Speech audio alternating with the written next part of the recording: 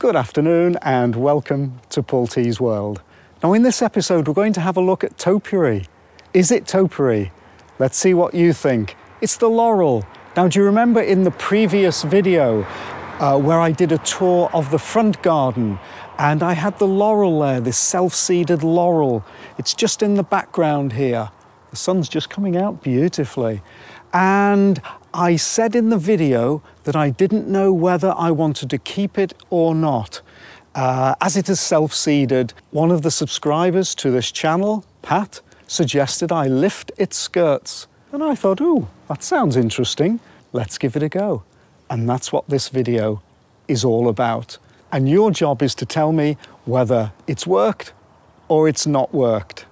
And towards the end of the video, I'll be showing you exactly how I clear up and get rid of all the garden waste. I'm going to play an excerpt now of that video.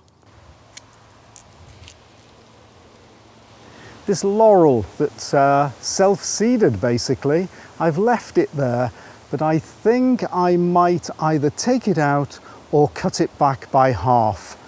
I like some evergreen structure in the garden, particularly a front garden.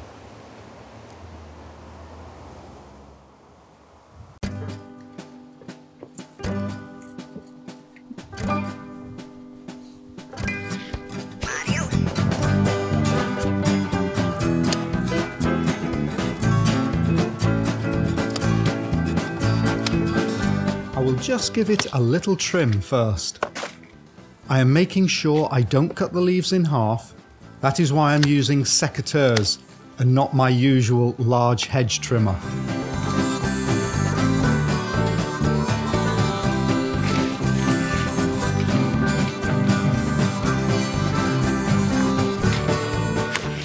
I'm just pruning roughly now so I can see what I'm doing. I will prune them close to the trunk when there's room.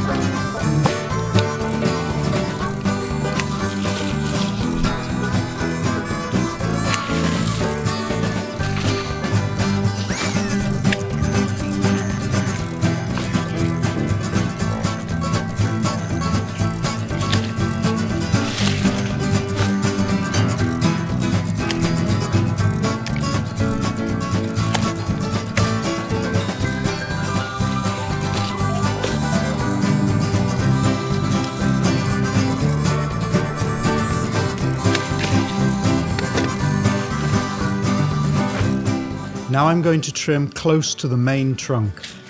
I don't want to leave short branches as that will encourage regrowth and I don't want new leaves growing at the base. I am pruning close to the trunk but not flush with the trunk. It is better to prune at the collar, just slightly off from the trunk.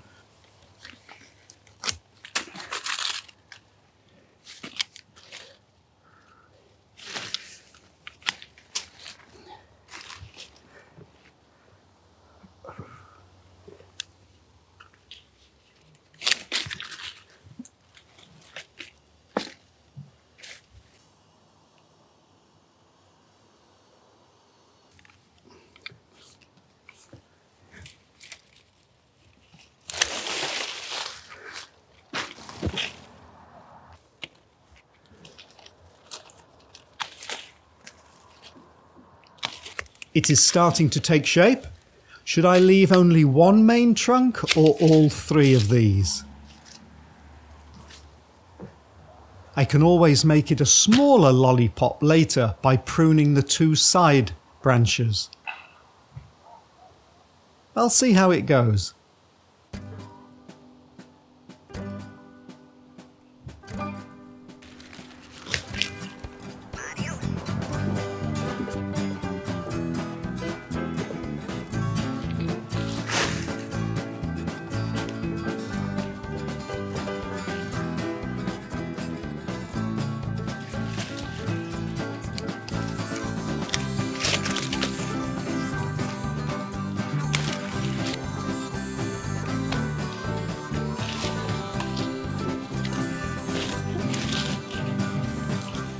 balancing on the hedge, just balancing on the wall here. Oh, hope I don't fall off. Whoa. My sense of balance isn't what it used to be. For some reason.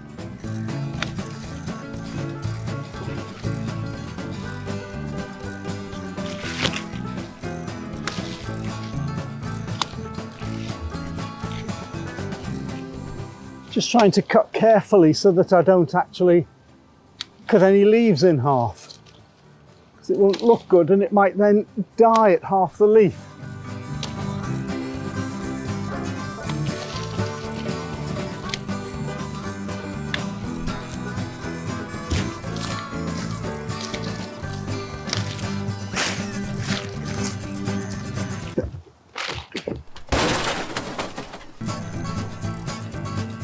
Well, what do we think?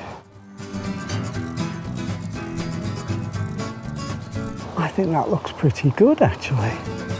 I'm quite pleased with that. The rhododendron on the right-hand side, as we're looking at it towards the house, the pyrus on the left-hand side, and then the azalea, which is underneath it, they'll all be able to grow and fill up the gap. I think that could be good. Yeah, I'm pleased. Excellent suggestion. Thank you.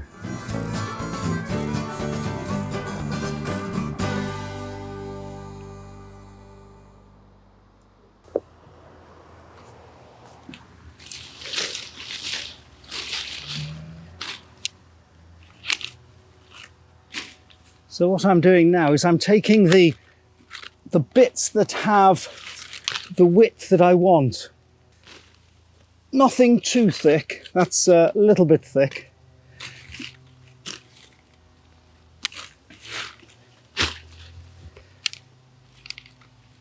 That's just a little bit too thick, so that will go in the brown bin. The brown bin is our recycle bin for garden waste.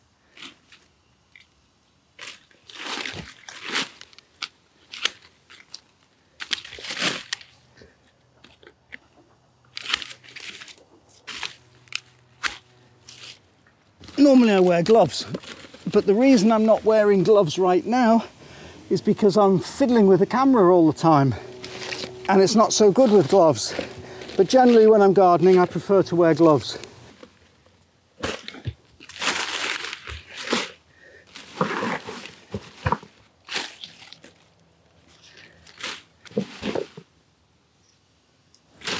Now actually I shouldn't put the secateurs in there, because what I do is I tip all this into a bin or the compost bin and lose the secateurs, so I think I'll just leave them out for the moment.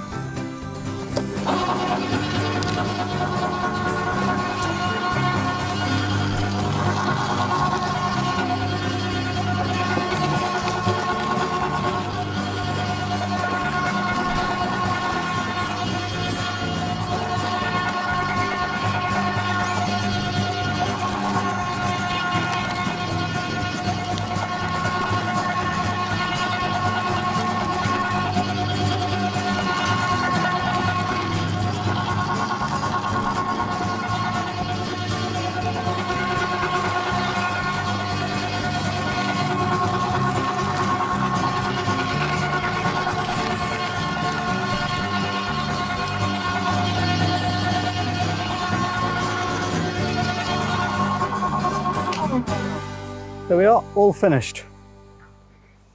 So all that was piled up here has now been reduced into that.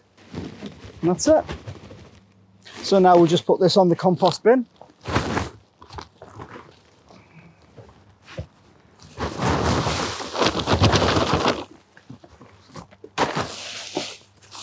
Spread it out a little bit.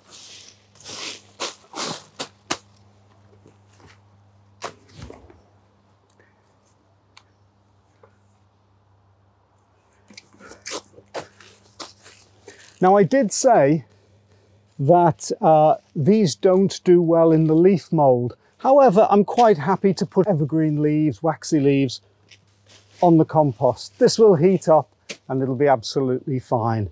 So that's how I get rid of the waste, and that's how I do topiary, my first topiary. Can it be called topiary? Well, I hope you found that interesting. Let me know what you think. Should I get rid of the laurel? Was that a really good idea to lift its skirts up? Apparently is what you say. I think it looks good. I'm pleased with that. What's there to lose? If it doesn't work, I'll take it out. But I think it might work. So thank you for watching, and I hope to see you next time in Paul T's World. Bye.